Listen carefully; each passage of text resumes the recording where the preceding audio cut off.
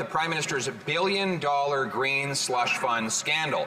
We already know as well he forces 2 million Canadians to a food bank and doubled housing costs, is quadrupling the carbon tax. He has a billion-dollar fund that whose own bureaucrats say reminds them of the sponsorship scandal, whose executives give money to their own companies.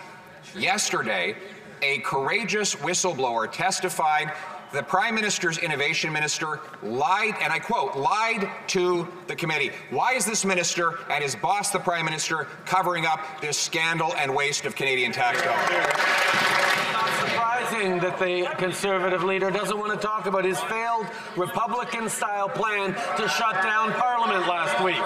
All his 30-hour temper tantrum achieved was to show Canadians the party's true colors and cost Canadians $2 million in tax wasteful spending. The Conservative Party tried to cut affordable childcare, cut construction of affordable housing, and defund the police and Canada's armed forces.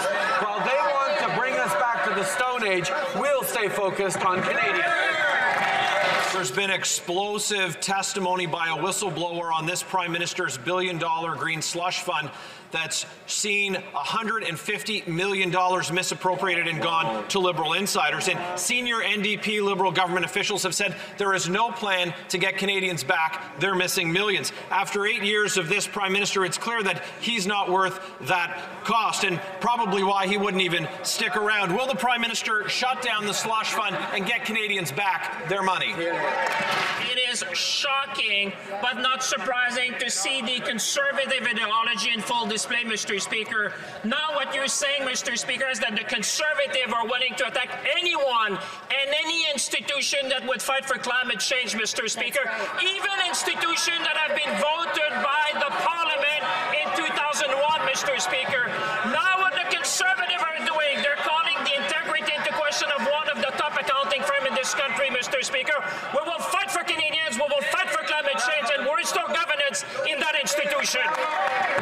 On this side of the House, what we're doing is fighting Liberal corruption. We're going to keep doing that, even though this minister and his chief of staff, though they say it didn't happen, were briefed on what was going on at STDC, but it was done orally so that they wouldn't be subject to ATIP rules. It's $150 missing million given outside the funding agreement, and we have 2 Liberal-appointed board members who are under investigation by the Ethics Commissioner. We have an Auditor General investigation, and we have whistleblowers blowing the lid off this thing that shows that this minister and that Prime Minister don't have the courage to fight for Canadian tax dollars. Where are the missing millions? Who got rich? On this side of the House, we will fight for Canadians every day, Mr. Speaker. Let's be very clear.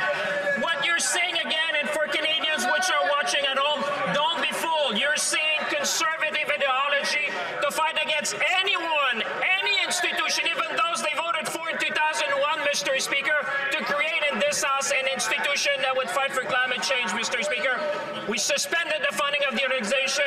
We called for an investigation. The leadership has resigned. We'll get to the bottom of this, Mr. Speaker. Well, it's just not good enough that they won't deal with Liberal corruption at the Green Liberal Slush Fund. In fact, the minister took 35 months under his watch to suspend the Green Slush Fund when his own officials were in the meeting. And the whistleblower testified last night that the chair of the Green Slush Fund tried to get $2.2 million from the fund into her own vanity project, the Annette Basharian Centre, a direct conflict of interest. Since industry officials were in the meeting, why did the minister not fire this Liberal corrupt director the minute that happened? We